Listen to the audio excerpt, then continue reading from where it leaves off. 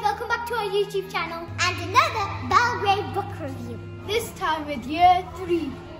We will be reviewing The Egyptian Cinderella by Shirley Climo and illustrated by Ruth Heller.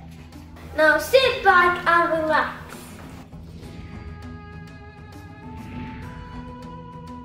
The Egyptian Cinderella is similar to the traditional Cinderella. In this story, a young girl called Rhodopis, the Egyptian Cinderella, is kidnapped from Greece by pirates and sold as a slave to Egypt. But then a gift of slippers changed her life. My favourite part is when Rhodopis dances with the animals because I love to watch people dance. I love the part when Rhodopis' master gave her new sparkly rose-red slippers.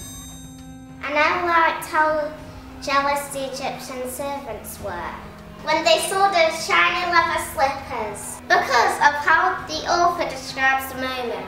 I like the part when the Falcon, the Egyptian god Horus, swooped down, took Rhodopis' slipper from the bank and flew to Memphis. If you'd like to find out what happened next, then you'll have to read the book. My favourite character is Rhodopis because she works super hard even without reward. I love Rhodopis because she is a beautiful dancer and has a kind heart. My favourite was the Pharaoh and Moses, especially when he said, "Whoever can wear this shoe can be my queen." It was kind of funny. My favourite characters are the Egyptian servant girls because I like how bossy they are.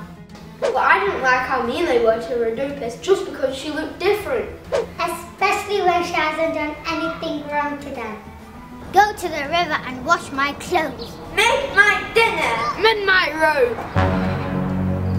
I would recommend this book to children because it is extremely exciting. I think you should read this book if you want to learn about Egypt.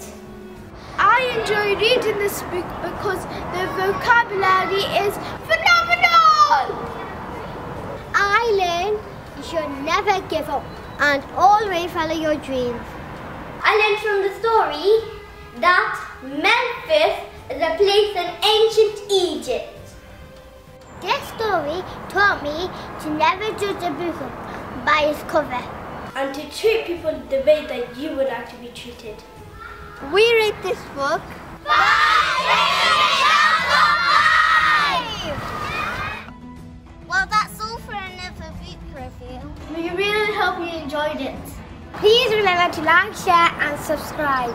And don't forget to read the book. See you next time!